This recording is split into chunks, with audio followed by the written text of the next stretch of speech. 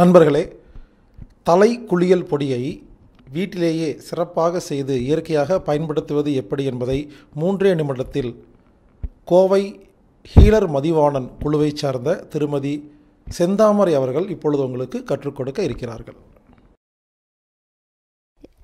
தலைக்குளியல் பொடி செய்ய தேவையான பொருட்கள்: செம்பருத்தி பூ இலை 2 சேர்ந்து 200 கிராம் எடுத்துக்கோங்க. இந்த பூ இலை ரெண்டையுமே நிழலில் காய வச்சு எடுத்து வச்சுக்கோங்க.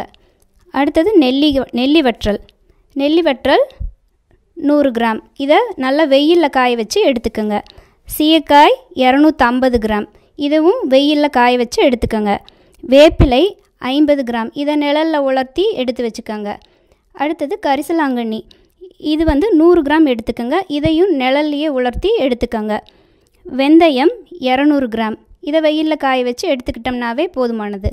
பூந்திக்காய் அதோட தோலை மட்டும் எடுத்துக்கிறோம். அது பூந்திக்காய் தோல் 250 கிராம்.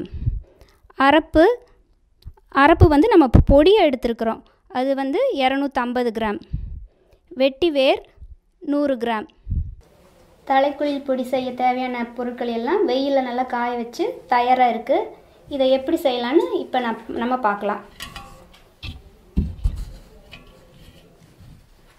செம்பருத்தி பூ இலை ரெண்டையும் நிழலில் உலர்த்தி எடுத்து வச்சுருக்கோம்.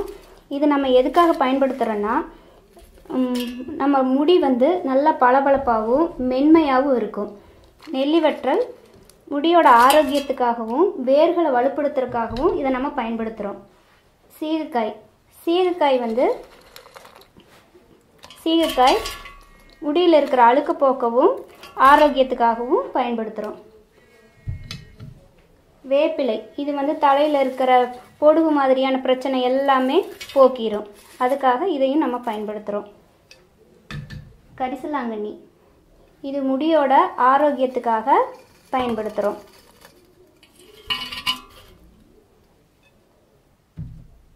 வெந்தயம், இது நம்ம தலைமுடியை மென்மையாக வச்சிருக்கிறதுக்கு பயன்படுது. பூந்திக்காய் தோல் அழுக்கு நீக்கிறதுக்காகவும் நம்ம நுரைப்புத்தன்மைக்காகவும் பூந்திக்காய் தோல் பயன்படுத்துகிறோம்.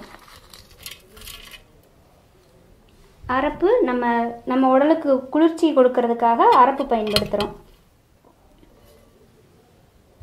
வெட்டி வேர், இது வாசனைக்காகவும் உடல் குளிர்ச்சிக்காகவும் பயன்படுத்துகிறோம்.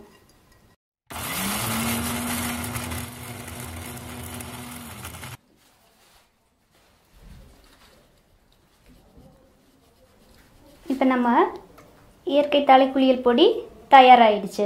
இந்த பொடியை பயன்படுத்தும் போது முடி ஆரோக்கியமாகவும் உறுதியாகவும் நல்லா மென்மையாகவும் வாசனையாகவும் இருக்கும். இந்த பொடியை எல்லாரும் தயாரித்து பயன்படுத்துங்க.